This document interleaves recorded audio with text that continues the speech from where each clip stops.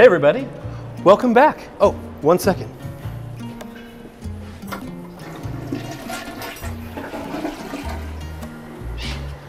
Okay, let's get started.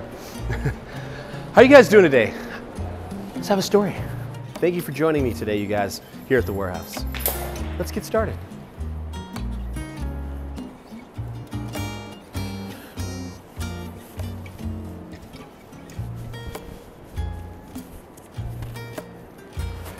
It's definitely been a beautiful day out there.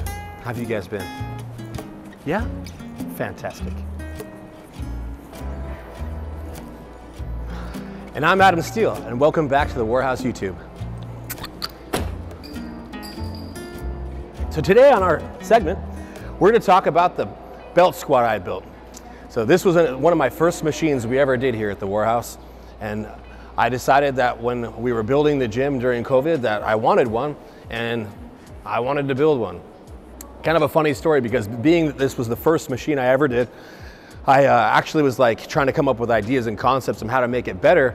So I wanted to start with like a base model. And so it was really funny. A lot of people might have heard or know, I went actually to TG and PB, the old worlds, and I took my measuring tape in the evening and said hi to Brad, Rick at the counter, and I went upstairs to the outside where they had their Wanning strength model set up, and I literally measured every inch of that thing and took photos with my phone, and people probably thought I was crazy. And then I went and bought $500 worth of steel at the time, when steel you could buy that much steel for 500 bucks, and proceeded to cut and fabricate this bad boy from scratch. I made the horns a little longer. I made a true weight balance, heavier flanges, as well as bearings with the all solid round stock bar.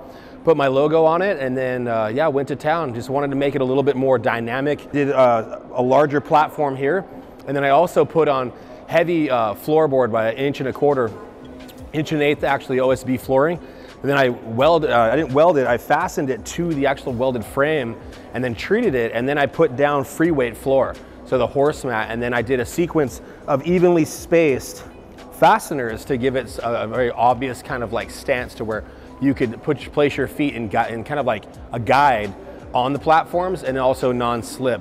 Unlike a lot of the models have like the diamond plates, which seem really silly because they're more for looks, I guess, and style than actual functionality, when this is truly a non-slip surface that's comfortable and also anti-fatigue when, you know, people can actually slip and break their ass, and have on those diamond plates because they're pretty slippery. So that's a thing that I wanted to change as well. And then obviously some of the heavy construction that went into it, some of my own touches. I reinforced the corners with full tube gussets and things like that. So it's just a much heavier, stronger machine. It functions a little bit more balanced. And also, unlike Titan and some other ones you see in the gyms, when you load weight, it doesn't buckle or twist. It's not a janky piece of shit. So that's pretty cool. I like it for that. And so yeah, after I finished all this, and you can kind of see like some of how it started from cutting. You can see in the video right here, like cutting it on the table, welding it, using lasers on my leveled table for manufacturing and making sure it was perfectly balanced and things like that, to actually testing it multiple times. We weight tested it, belt tested it, everything, and then went for improvements. And you can see some of that from our old location in the video. So this thing's about 1.5 years old now. And yeah, about a year and 4 months, 1.5 years. And so it's pretty cool. A lot of people have enjoyed it. If you've seen probably on our YouTube before and introducing the War Machines, it's a pretty awesome machine. I'm not gonna lie, it was one of my favorites. I even broke the first belt. This one's balanced, so it's probably the heaviest type and one of the smoothest operating in the market, I guarantee it. And definitely come try it if you haven't. And then also with the platforms and the size, it's allowed it to be a little more functional. And then the length of the horn here that sticks out allows for cleaner and better range of motion for like bent over rows, stiff legs. With the platform, you can do sumo, you can do wide stiff and things like that. And so it's really great, as well as having that non-slip free weight floor pads that you can actually do lunges and step ups with the belt squat. Not to mention, because I did the cloud belt that I designed and fabricated myself actually in the previous location. So this is the only one of its kind. It's the only belt squat belt that you'll find that's built and designed like this, with multiple hooks, so you can connect it whether you're a full size or a medium sized person or have a small waist, as well as having reinforced lining with marine vinyl, heavy nylon strapping and rigging, and then all stitched together.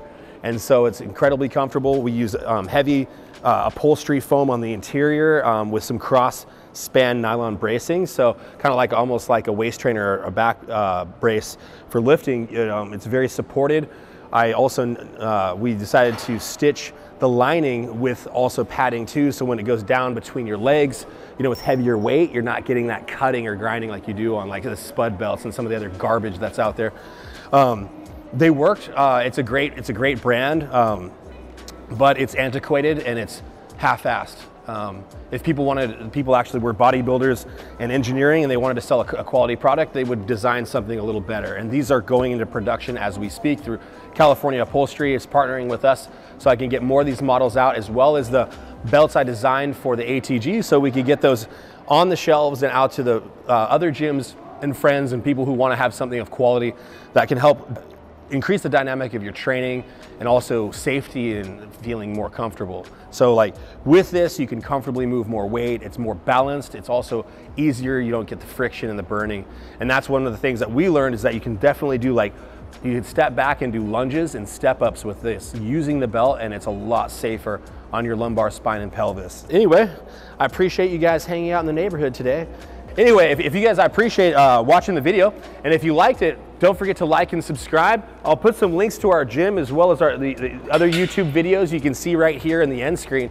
And then don't forget to check out our new apparel line with the Warhouse apparel that was built for you. So let us know, because, you know, if you were born to fucking send it, you might want to check it out. Thank you. Have a good night.